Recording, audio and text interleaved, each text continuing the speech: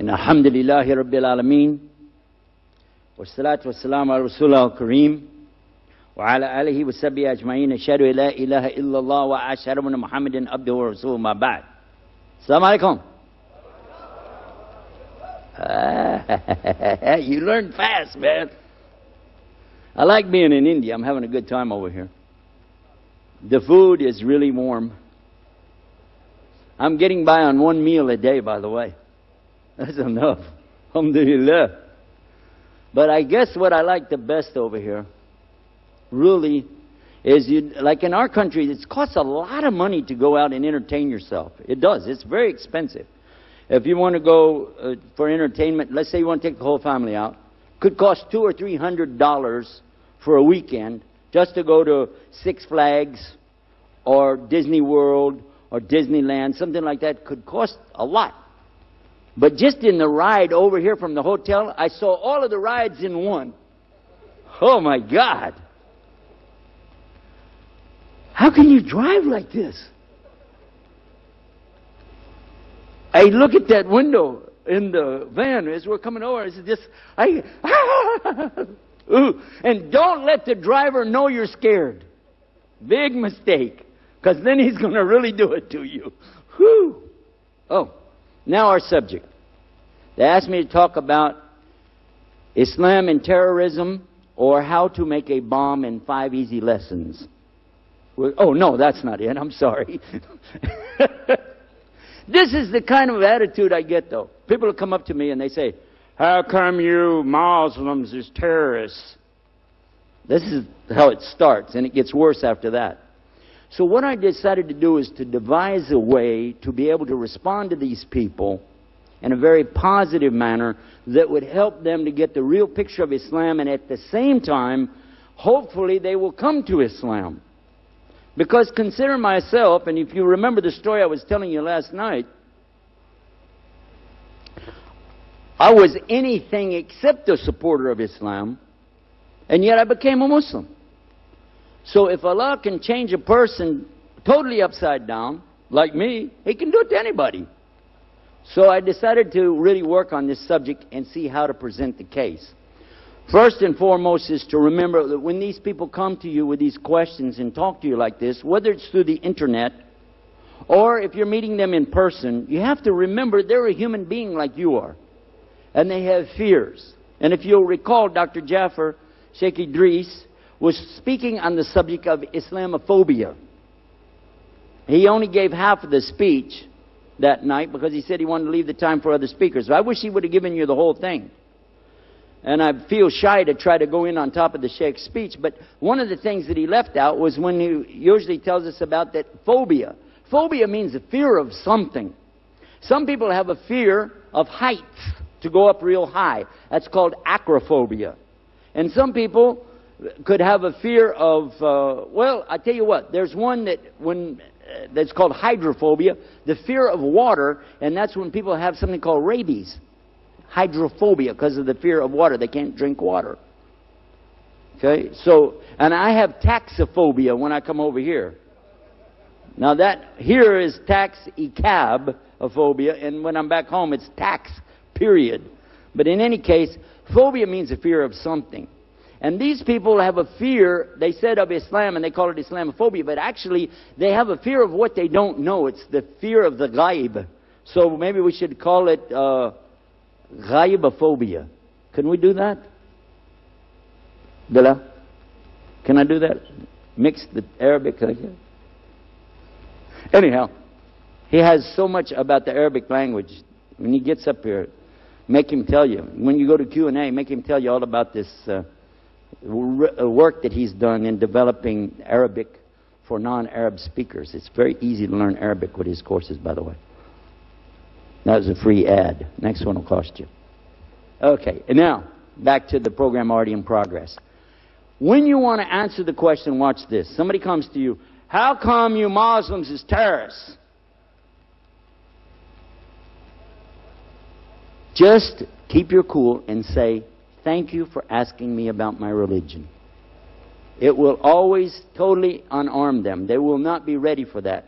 They're expecting you to be like, or something, you know. But you say, smile, smile. Say, thank you for asking me about my religion. You asked me about Islam. What is Islam? It's an Arabic word. So we have to understand it in that language, not a translated language, right? So what is Islam? Islam has 5 words inside of it. Surrender, submit, obey, sincerity, and peace. And he's going to be going, huh? Because he wasn't ready for that. And you tell him, in our religion, it's important for us that we always have to tell the truth. We can go to hell for lying. And besides that, you could catch me if I lied anyway, because we have all of our Scripture. It's still preserved. Even if I make a single mistake. Somebody was just telling me a few minutes ago about a mistake I made the other night. And you can do that real easy because our Scripture still exists. We still have it. The Quran is totally as it was 1400 years ago in the Arabiya. Additionally, we have all of the hadiths and teachings of Muhammad sallallahu alaihi wasallam preserved for centuries and centuries. So there isn't any 2 kinds of Islam. There's only one understanding. Islam is about this: submitting and surrendering and obeying God in sincerity and peace. And if you didn't understand that, then you won't understand the rest of what I'm going to tell you. But for sure you have to understand it describes your relationship between your Creator. So Islam is immediately saying there must be a God. And we say Allah because it suits Him much better than your word God, because your word God only has this little g for any kind of a God and a big G for the big God. But if I'm talking, you don't know if I meant the big G God or the little g God. So when we talk about it in Arabic, it's nice. Because for Arabic, they have a lot of words, many words for sword, many words for horse. And certainly they have words to describe the religion of Islam. The word in Arabic for God is not Allah, it's Ilah. And when you make God plural, you put an S after it. But it's real clear in the Arabic when you make it plural, Awliha. You can hear it. Allah, Awliha, Ilah. These are big differences between them, right? They'll go, yeah. So you have to understand that when it becomes Allah, this means something. It cannot be made plural, and it's not genderized. So therefore, the God we're talking about has a name called Allah, and it means the only one. Not male, not female, and can never be made plural. And because it comes from a root, Ilah, which means something to be worshipped, you can literally say the name indicates the only one worthy to be worshipped. You see where I'm going with this, right? As I'm talking to him. I got off the subject of the terrorism, didn't I? But now I'm going to bring it back and tell him, do you know that people, human beings, have always been able to commit terror against each other or oppression? It's called dhulm in the Arabic language. People have always had this capacity. It's not something that was just invented so that Bush could get elected. Oh, I'm sorry, I wasn't trying to attack anybody, but just happened to mention that. Just so you know, human beings have always been able to kill each other. Since the time that there were 2 boys, sons of Adam, they were able to kill one another. One killed the other one. Yes or no? That happened. And since then, people have been killing each other like crazy. And it's horrible. But who's the best one to tell us about this subject is not another human being, but God Himself. Is that right? Because He made us. So He has sent people to us to warn us about the way we act here and the way we're going to be in the next life. We call them prophets or Anbiya, Nabi, Rasul. Okay, it doesn't matter, but you get the idea. They're prophets. And each of them, they come with a message. Some of them came with books. And when Moses, for instance, came, he told his people, worship God alone. Don't worship anybody else. There's no gods beside God. Thou shalt not have any other gods beside me. First commandment. Right? They'll go, yeah. All right. But what happened when Moses was on Mount Sinai? And they already knew they're not supposed to worship anybody but God. Didn't they know that? But when he was on Mount Sinai, what did they do? They made a golden calf or not? And it's in their book. It's in the Old Testament. Don't worry. It's the same story. It's there. It's in the book called Exodus. which means to leave, because they left Egypt. All right. Just as they disobeyed their prophet, and we were bad boys and girls, so likewise, when prophets come, this is the way people treat them. They get bad treatment. But they still have the same message. Worship your God alone without any partners. And that's really all Islam is about. There's rights and limitations. Right after we talk about the worship of the one God, the next biggest thing is about rights and limitations. But for sure, you have to understand, this is not from a human being to another human. This is from the Creator to the created. This is from the manufacturer. So when He sends down a book or revelation, you can think of it like what? Owner's manual. And just like the Jewish have their Torah, which was the owner's manual during the time of Moses, certainly you would recognize that when Jesus came, peace be upon Him, that He had revelation that supersedes what came before, kind of like 3.2 or 3.4 version coming out, right? So when He came, didn't matter what they had anymore. He's the one to tell them what's to do. He's the man, right? In fact, He called Himself that, Son of Man. Just thought I'd make that point real clear. It's in the Bible. Now, so when Muhammad sallallahu alaihi wasallam came, he did not say, I have a new religion. He didn't say, guys, worship me. In fact, he was a very austere person. He did not have a lot of wealth. He wasn't trying to, gather up a lot of money. So, this came with him. Now is when you introduce the Quran. It's called Quran. Now in Texas, a lot of people mispronounce it. They call it Koran. But it's Quran. But regardless of what you call it, it doesn't mean a book. It doesn't mean like the Bible. Bible comes from the word biblios in Koine Greek, which means a book. And by the way, the word Bible, like we said last night, it's not in the Bible. But the word book, kitab, is in here. Trinity, not in the Bible. But it's in here. And it says, don't do it. Wrong way to go. This gets them thinking. You're stimulating them as you go along. Now, sometimes you wouldn't give them the whole thing, but you take your time and let them see that you're a human being just like they are. This is very, very important. More important than what you say is what they see. Because this is how they're going to perceive Islam from you. You're their contact. You're our salesman. You're our representative in the field. And you got to be up to date. And you got to be up to snuff. And you got to be doing your thing. You see what I'm saying? Everybody with me? You got to be the best Muslim you can be. So remember that.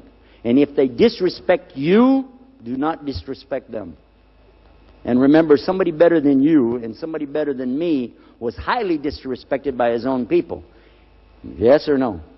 And did they throw stones on him and he bled? And when he had if somebody throw a stone on me, okay, and then you tell me that Allah is willing to put a whole bunch of stones on them, like a whole mountain. But alhamdulillah, the Rahmul Alameen, which is the Prophet Muhammad sallallahu alaihi wasallam, he's the mercy to the mankind. And what did he do? He prayed for them. Which is following the same idea of Jesus, peace be upon him, who taught his people the same thing, to live in peace with people, even when they're aggressive to you, that you show this peace back to them. And so we do the same thing. By now, he's really thinking about it. When you're talking to this person, now you can ease into the subject of terrorism. Because they need to know what's Islam first. Does it say anywhere in the Bible, because this is the book that most of the Christians are working out of, is their Bible. Does it say anywhere in the Bible about going to war and destroying people? Well, they probably don't know, but the answer is absolutely yes. If you go to the book of Genesis, it's called the rape of Dinah. Go look it up. Go look it up. When the tribes, or the sons of Jacob, got in a little bit of a problem, one of their daughters was with the mushrikeen. So instead of just going over and asking her to come back, which they did that, but they saw there was a resistance, she didn't want to go, and the boy didn't want to give her up. So they decided to go against him. But then they saw the mushrikeen had a bigger tribe, So they said, oh, we can't do that. The Mushrikeen, however, wanted to strike peace with them. They made agreement. They wrote up a deal, a signed deal. Firmed up. They said, here's the deal. We want to go to your religion, and then you can have our daughters, and we'll take your daughters, and we'll give you our sheep and our land and everything. The Jews said, no, you can't do that because you're not really from us. They said, well, what's it going to take? They made powwow or mashura. They came back and said, okay, here's what we'll do. You have to make khatan, which is circumcision on the private part, okay? And then you can be our brothers. This is all in their Bible, by the way. All of this is in the Bible. Any copy, go get it and read it. So they did. It said these tribes went and they did that. All of them, thousands of them. And they said on the third day, when they were so sore, they couldn't even get up. You know? Okay? They said then they went in and killed all of them. It's in their Bible. They killed them and took their women. They killed everybody. They turned their children into slaves, raped their women, and destroyed all of their animals. Yes. So we see people have been doing these kind of things for a long time. Now, the reason for taking them to this chapter of the Bible really was because I want them to see that their book has something much stronger and very hateful in it. By the way, it does end the chapter. It says that Jacob did not approve of it. Didn't like it. And I'm sure he didn't, if it even happened. So now when we come to the Quran, and the Quran has something in it, because sometimes they'll just come up to me and say, or like emails you get, how come your book says you have to kill all the Christians and the Jews? And you say, I don't have anything. No. We saw it on the internet. It said, kill all the Christians and Jews wherever you can find them. How many of you heard something about this? Anybody heard about what I'm talking about? You heard about it, right? Some Muslims think that's true. But that's misquoting it really big time. Big time. But what was it really about? What really happened? And we're going to take this because you're accusing the Quran of saying it. What it says in here is that they were forbidden actually to participate in any type of thing like this until a certain time came. Because it talks about in the beginning for them to learn about Allah. And they spent a lot of years studying and learning how to obey God on His terms and what He wants from us. They had to give up drinking. Alcohol became forbidden. They never knew that till the Quran came. No alcohol. Whoa. But it came in stages. First, just don't drink it while you're praying. You know, no drunks praying. Well, that makes sense. And then, all of a sudden, no more drinking. It also commanded them in here, no more sex outside of marriage. You have to be married. Otherwise, big problem for you. So, no sex outside of marriage. By the way, now on another program, maybe we'll talk about women or something like that, and I'll come into it. But when you're talking about the women, this is a big subject. When they start to say the Prophet ﷺ is some kind of a sex offender, a'udhu billah, and they say horrible words that I'm not going to use here or anywhere when I talk about our beloved Prophet ﷺ. But, just so you'll know, I want you to think about it. I don't want to leave this subject before I mention this. The Prophet ﷺ cannot be accused of something like that. You know why? Well, isn't it true that he got married when he was 25 years old? He never had sex with any girl ever. And by the way, for the clarification of the Americans, we have to say or a boy because they don't know, about this. So he never had sex, period, till he was 25 years old. Zero. Right or wrong? When a boy is most interested in that subject, it's not age 25. It starts somewhere around 12 to 17, and that's what the doctors tell us. That's the scientists telling us that. Okay? Every man here knows about his own hormones. I won't get into that. But you understand exactly what we're talking about. At 25, the man has calmed down a lot. He spent the next 25 more years, am I right, married to Khadijah. And during that 25 years that he was married to her, he never ever had sex with any other woman, and again for the people in San Francisco, or man. Didn't do it. Totally one woman for 50 years. Now, how are you going to tell me that after that, all of a sudden, that he went out here and did what?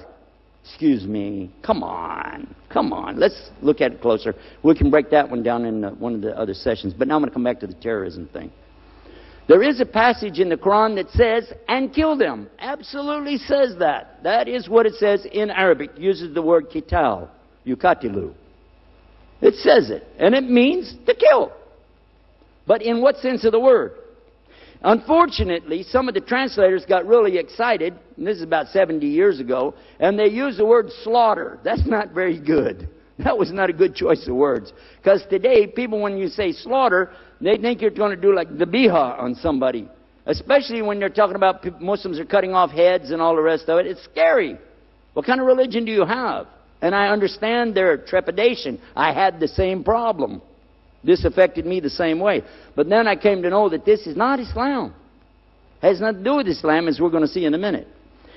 For those 10 or 13 years that the Muslims were enduring a lot of oppression from their own relatives and families, their own tribes, who were coming up against them and attacking them and abusing them even physically.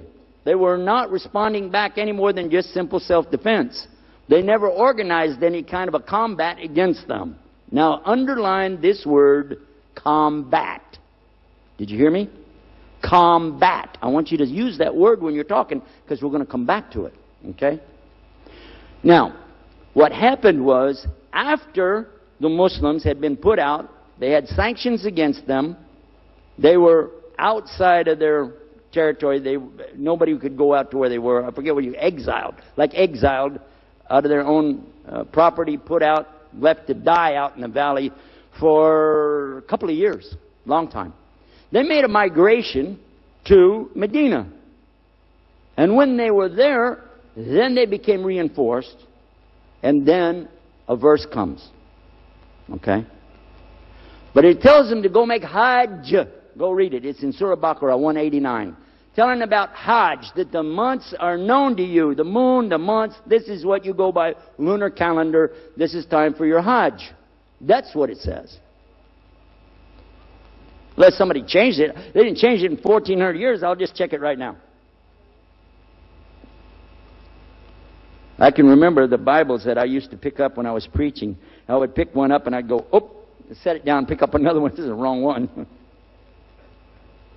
There's a beautiful thing about Arabic and the Quran. It doesn't change. Yeah, here's what it says. They ask you, Muhammad, about the new moons. Say, these are signs to mark the first periods of time for mankind and for the pilgrimage, the Hajj.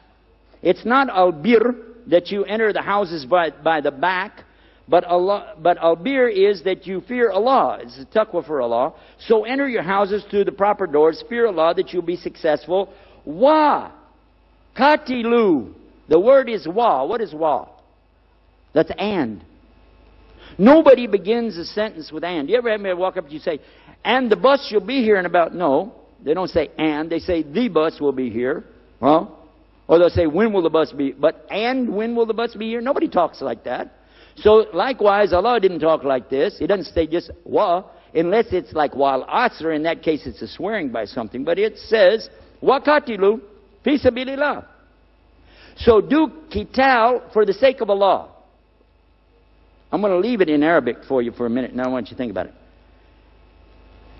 Those who do qital to you, but don't transgress the limits. What did I tell you earlier? Islam is about rights and limits. Rights, yes, but limits. And here it comes. Don't transgress the limits. And do katilu, do qital to them wherever you find them, and turn them out from wherever they turned you out. And al-fitna is worse than qital. And don't do qital with them at the Masjid al-Haram, the place of making the pilgrimage, unless they first attack you there. But if they qital you, then qital them. Such is the payback for the disbelievers. But if they cease, then Allah is all forgiving, most merciful. And qital them until there's no more fitna, and worship is for Allah alone. But if they stop, then let there be no transgression against the zalimun, the polytheists or wrongdoers. I repeat, I left it in Arabic for a reason. Because if you start trying to play with this and use different words, to have variety in English, you're going to get in trouble. And you'll say things like kill, slaughter, maim, destroy, stuff. This is not really the essence of what's being said, inshallah. Because if you understood it, as I understood it, the Muslims have been turned out of their own property, of their own homes, their own land and nation. Yes or no? Everybody with me? Everybody still awake? Am I boring you? Okay. So, here's what we're saying. When Islam came to these Arabs, it didn't come to teach them how to fight and kill people.